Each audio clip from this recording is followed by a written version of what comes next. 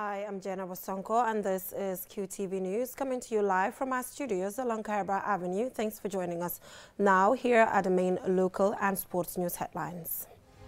After a short recess, the National Assembly resumed sittings today, and there's good news as the Speaker confirms that some bills have received presidential assent.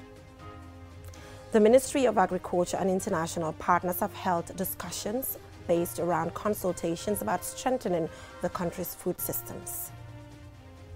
The Gambia Clubfoot Foundation and its partners over the weekend commemorated World Clubfoot Day in a ceremony to raise awareness of and address stigma attached to the condition. And a 21-year-old man is in police custody after alleging starting a fire which consumed 3 apartments. Those were the main headlines, and now the news in detail. Do stay with us.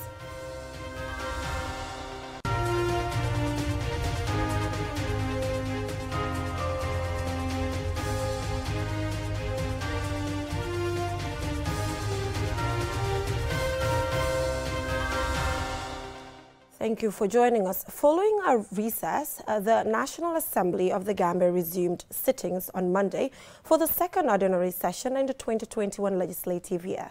Aliou Cisse has the rest of that. Members are back to the Parliament's chamber to carry out their parliamentary functions as lawmakers. At the start of the session, which is scheduled to last from 14 June to 6 July 2021, Mariam Jack Denton, Speaker of the Parliament, applauded the deputies, the clerk and National Assembly staff for their commitment to national duty.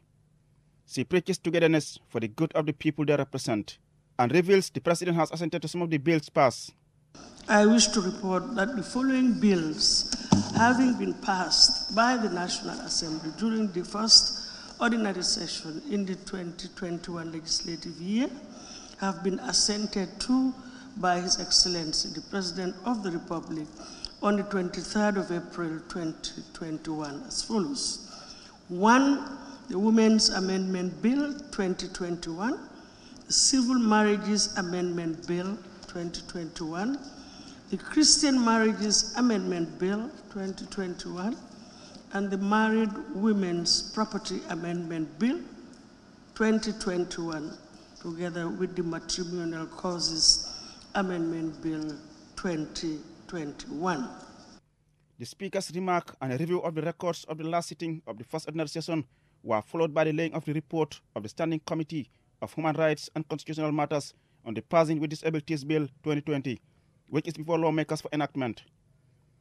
The bill was tabled in June last year.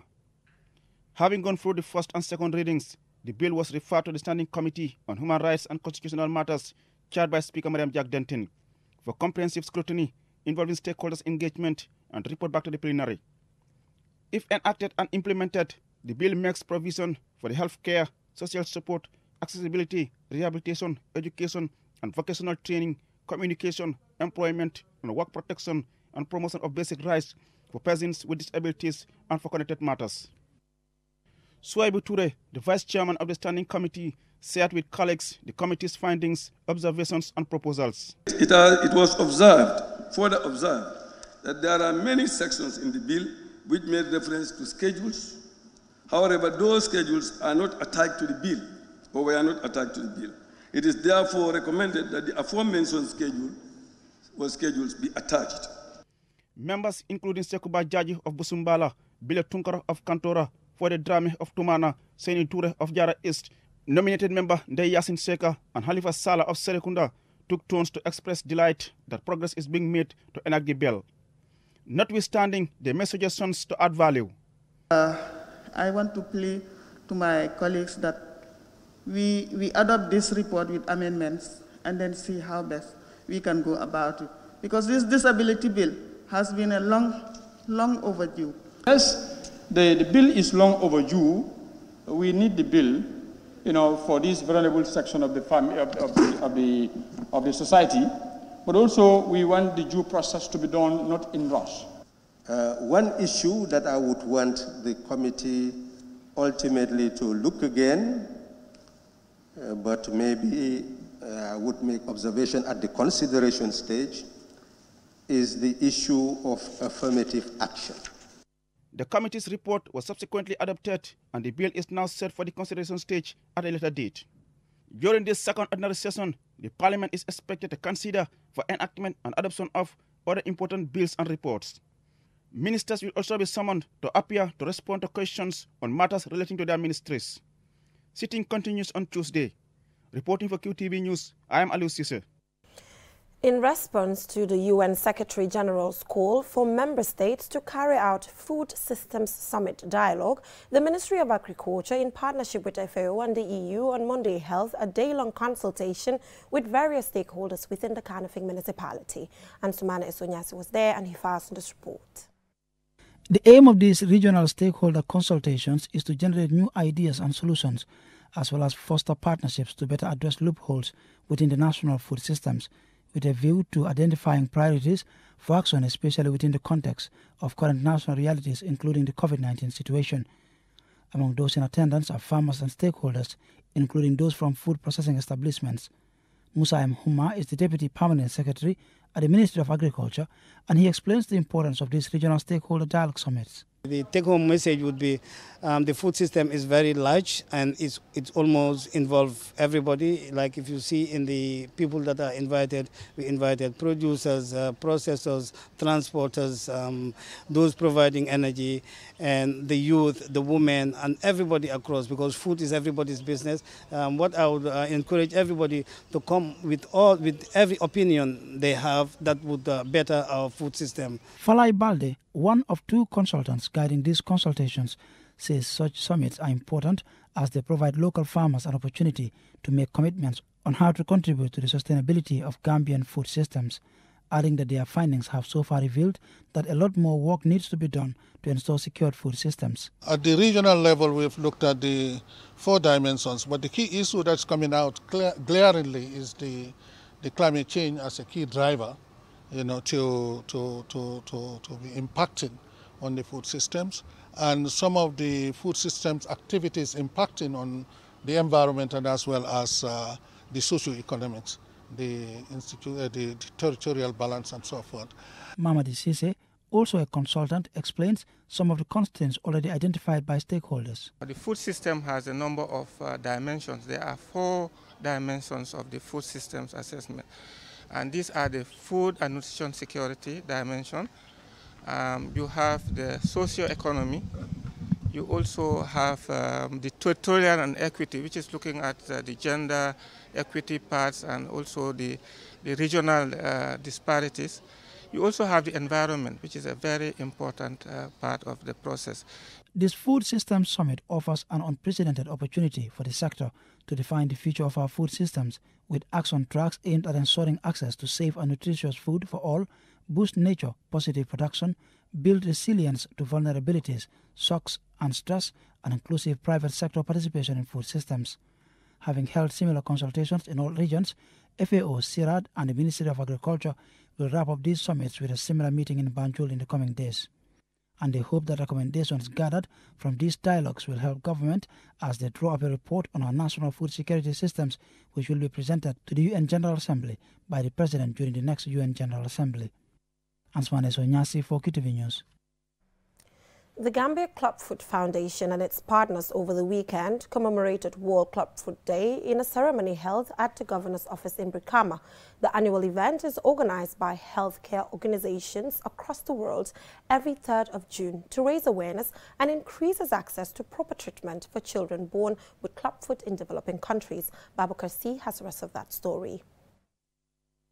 World Clubfoot Day is commemorated to raise awareness about clubfoot disability and its prevention using non-surgical treatment that includes gentle manipulation of the feet followed by the application of plaster cast and temporary clubfoot bracing. Organized by the Gambia Clubfoot Foundation and its partners, the day brought together disabled children and women struggling with the disability. In welcoming the gathering, the Deputy Governor of West Coast Region, Musa Suso, said they are happy to be associated with the day. Every year, about 200,000 babies are born globally with clubfoot, and 80% of these hail from developing countries like the Gambia. Needless to say, Mr. Chairman, this undesirable health condition, if not treated on time, may consequently make access to education difficult for the victims. The Club Food Country Coordinator, Dr. Ibu Kamara, said without the help of his team of doctors, many young children would have been disabled.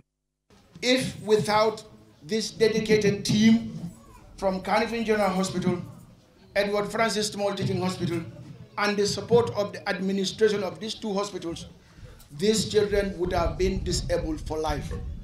The laws of this country, club food is not being budgeted as part of public health problem. We realize that it's not being budgeted. It is recognized at the ministry level. It is a disability. Now that we have a treatment for it, we want the National Assembly to help us change the laws, include it as part of public health problem, budget from the national budget, include it in the budget, and we work with the Minister of Health to be able to promote and train our own people, use the resources, national resources, and able to get the equipment that we need to do the treatment in our own country. Dr. Keba Marena of the Edward Francis Small Teaching Hospital, a lead doctor in the treatment of club food, gave statistics of club food in the country and the stigma attached to those suffering from it. Almost 1 in 800 children is estimated are born with this disability. If you look at the birth rate in Gambia currently, that is equivalent to almost 100 children per year likely who are born with club food. That is a lot of children who can be helped with what is a very simple procedure. As I mentioned, it's one of the leading causes of disability worldwide, but especially in low to middle income countries like ours. There's a lot of social stigma that is attached to it. A lot of talk about whether it's witchcraft or other social stigma that comes with it. Often a child will be born and maybe they'll even try to hide the child, rather than face up to the fact that they can bring this child for a facility and the child can get proper treatment. Dr. Marena added that the treatment of club food is expensive but worth it, as treating the children suffering from it at an early age is better than leaving them disabled for the rest of their lives. It's not a free treatment. We go through several casting procedures, braces, the resources from the staff involved, the support staff, all that factored in. One of our partners, Miracle Feet, estimates that for each child that we treat, about the equivalent of about $24,000 per child. The foundation has also announced the treatment of club food patients at the Brikama Health Center and are working with the Ministry of Health and other stakeholders to include club food treatment as part of the courses at the School of Nursing. Babu Karsi, QTV News. Thumbs up to the Club Food Foundation. We will now take a short commercial break. Still to come, we have more local news and sports news as well. Do stay tuned. Your favorite mobile service has done it again. Now you can buy cash power with your QMoney account free of charge. Yes, you heard me right. For free. Nothing is cheaper than free. So start buying your cash power from the comfort of your homes with unbeatable services QMoney has to offer. With QMoney, life is easy. Visit your nearest QMoney agent to cash in or call customer care on 133 for more information. Don't forget to wash your hands with soap after handling cash. Stay home, stay clean, stay safe. QMoney, Sunyu Kalpe. We innovate, others follow.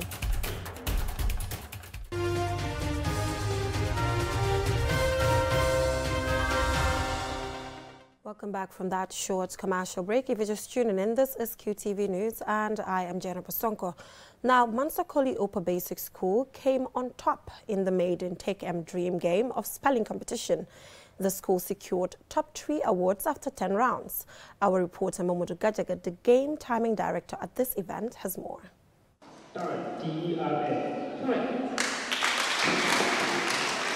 Not everyone is good at spelling, even the most common words used in both written and spoken English. These 3 students from the same school, Mansakoli Upper Basic School in Brikama, were not only able to spell words, but use them accurately in a sentence. Ibrahim Asedi is the most outstanding student in this competition, and he scooped the $25,000 Winners Award. At one point, it appeared to be neck and neck between the eventual second-place contestant, Linda Ken Juve, and the winner, Ibrahim Asedi. However, Linda failed to use a word correctly in a sentence. As first runner-up, she has won the $15,000 prize money, while Yamundau Samba came third, receiving $10,000. Bakari Tambedu, Education Officer in Region 2, spoke about the need for students to take spelling and word usage seriously. I urge all of you, the students, to take this competition very seriously because it will help you in your academic struggle. If you are good at this competition here, what it goes to show is your skills in spelling is improved, your skills in forming words is improved, your skills in logic. Tunde Muyu Ogundimu, founder of the Tekem Transformational Organization, says their desire is to create a new operating system to master spelling skills, instill value of discipline, responsibility, empathy, and merit in students. At Tekem, we are doing all things that is possible to have a nice future for this young student. This new program is entirely different from Spelling Bee, which today you are going to see and give us a kudo. The event was also attended by teachers and parents. Billy Jallo is a parent whose child was among the winners in the previous Spelling Bee competitions. She urged parents to encourage their children to study hard, as education is an important undertaking. Na ñep góorgóorlu nag try seen doom yi mun a jàng yoo soo jàngut yoo nga try sa doom bi jàng because jàng fu mu nekk nii mooy lu nekk si àdduna bi. Spelling words rightly, using them correctly in a sentence can help improve one's grammar, vocabulary, and mastery of the English language. Mumudu Gajaga, QTV News. Congratulations to the little ones. Now, as the preparations for the 2021 presidential elections continue, QTV's reporter in CRR, Alassane Ba, visited the IEC Voter Registration Center in Soma to observe the process. Here is his report. The voter registration process starts at 8 in the morning and closes at 5 in the evening every day. A police officer is stationed at the center to check people's temperature before sanitizing their hands. Elizabeth Jaju, an IEC official, said the registration process is going smoothly and people, including the young, are responding. She further outlines the document one requires to get a voter's card. People are coming out. We have the alcalo and the elders of the village. The youths especially, they're all coming out and it is going well. We're still encouraging people to still come out and get their cards. The requirement for a person to have a voter's card is the person can have it by giving us an ID card, a passport, a valid one, and then a birth certificate. But in the event that an individual is not having 3 of them, neither the birth certificate or the voter's card or the ID card, he or she can get an attestation from the alcalo, being signed and endorsed by the alcalo that the person is a native of Soma. Demba Dabo, the alcalo of Jara Soma, explains who is entitled to an alcalo attestation document. Mo be kadi fayda banku dimo on nyande ka to fay adu to ya mo bo da mar ñu suta satan ko ja bi ari ga dinal fana nata nka maro nka men di wala mu nyint mo mo da tan ka fay ko ni me wulu ta ja di ba wulu ta ja walla fa wulu ta ja ni wulu la fulo wala ka di wala banku dimo mo mo ron di yalla ko tamale banku di yante ko kayto di il faut ni ba so ko ba intel alcalo ya ndem ko kayto di adum bi Allah nyaajam wo en kontane baki ay ndusila ba fay. Bakoto Manka, a resident of Jomari village in Kiang East, walked 6 kilometers to Jasobo to register and explains the significance of getting a voter's card. So I have ID card koto bondi. Wale mako yani alkalo fana na sedea. Kaito. Karte ke so kuma atalako. Bayro wale mo be ke banku dingot. Ni man karte ke so to man ke banku dingot. Ndute fasa roke no la fana. The voter registration commenced on 29 April 2021 and ends on 11 July 2021. The presidential election is scheduled for 4th December 2021. Reporting for QTV News, I am Alassane Ba. ActionAid International de Gambia, in collaboration with United Purpose and CRS, are embarking on an advocacy caravan on climate change in all the 5 regions of the country. The aim is to empower civil society organizations by engaging citizens in the green economy. Alaji A.F. Jallo reports. Action Aid International, the Gambia and partners caravan on Saturday arrived in Kundam village in Tumana district in the URR. During the engagement, the project coordinator for Action Aid International, the Gambia, Sajo Kamara, said the objective of the activity is to empower civil society organizations to go back to their communities and mobilize citizens' actions and collect demands to share with relevant stakeholders. So far, so good. It has been a successful caravan because we were able to go to our target communities, and we were able to have people to listen to us, especially when it comes to the contributions from the governors. I think it's really a great parade. The whole idea is to empower civil society organizations to go back to the communities and then collect demands that will be shared in the future during our advocacy meetings with parliamentarians, with other policymakers and also other line ministries. And I'm hopeful that something will come out of it. Amadou Jallo, communication assistant for activists, said public reaction to and turnout for their caravan is overwhelming. Caravan, to me, it's very important. It could not have come earlier than this. And the reaction of the people towards the caravan is very welcoming, because what we're trying to do, we're trying to get do the bottom-top approach to get the recommendation from the people, from the community members, because we believe they are the affected people. So if we have the recommendations from them, then we can move it to the CFOs, that the district. Then from there we can go to the governors and hear from them too. Then from there we can talk to the parliamentarians and see how best we can formulate the laws, the policies that are there. How best can we make so these policies are not just there for the sake of being there, but they are implemented too. Kumba Sanyang from Rural Women's Assembly said collaborative efforts are essential in advocacy activities like this. Rural Women Assembly, activista, and rural forestry, ntolle be dendin ning caravan to nyina. Actioneti to yala, aning caravan na simfamu muneti wulta muneka manang, kanaka banko molu fahamundi, musol ninkeli dindin keba muskafurinke. Munebe keri na banko kang. This is a collaborative effort between activists, All Gambia Forestry Platform and Rural Women Assembly on behalf of Action Aid. We have embarked on this caravan to create awareness to communities. We inform them of what is happening in our country and the present generation about the climate. It is necessary to engage and discuss with citizens the devastating effect of climate change so they can make informed decisions. Climate change affects us all, and efforts needs to be done to combat it. Citizens, the government, the public and private sector have to work together to save our world. Reporting for QTV News, I am Alaji A.F. Jallo. A 21-year-old man is in police custody after allegedly setting fire to his father's compound in London Corner on Sunday, destroying 3 apartments. Lola M. Kamara visited the family and she files in the report. According to the victims, the fire was allegedly deliberately started by a 21-year-old, said to be the landlord's younger brother's son, who they allege was on drugs and mentally imbalanced. We have not been able to verify these allegations. On that Sunday morning, most of the occupants were out. Sarata Saho, the landlord's wife, explains what happened. I was in my room shortly after breakfast. I heard someone shout. It was my brother's wife calling for help, saying he had started a fire in his room.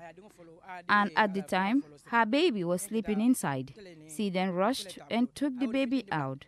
As you can see, nothing was removed from these houses. All got burned thanks to Sambuja. Since last year, he has been suffering from mental health problems, causing a lot of troubles. He also smokes cannabis, steals from us, and even tried multiple times to rape our children. Esa Jeng is a tenant and a victim. He said it was an unfortunate situation, but thank God that no life was lost. Everything inside the house, including money, got burnt. I can't even tell you exactly the things I lost. But I thank God for our lives, because if it had happened at night, that would have been the worst. Mariama Salah, a neighbor, also echoed the allegations that the young man has been causing problems.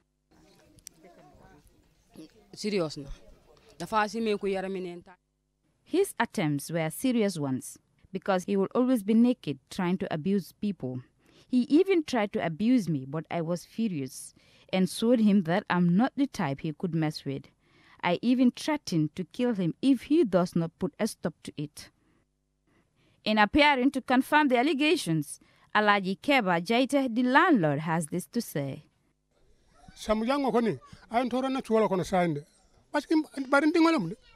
This young man has really disturbed me in this house, but he is still my son, and I can't just abandon him. To be honest, from this moment, if he finally leaves this compound for good, I will be the happiest man on earth. Look at the damage he has caused me and the people residing here. During my conversation with some of the family members, they revealed that the alleged suspect is a grade 12 student. They said that he has been taken to Tanka twice but escaped admission. Now he is in police custody. At this time of this broadcast, we were unable to independently verify allegations against the 21-year-old. Nor were we able to ascertain what formal charges, if any, had been laid against him. Once we have verified these further details, we will update our viewers. For QTV News, Lolly M. Kamara. Well, that is all we have for you in this edition of QTV News. Do join us tomorrow, same time for more news. Thanks for watching and have a good week ahead.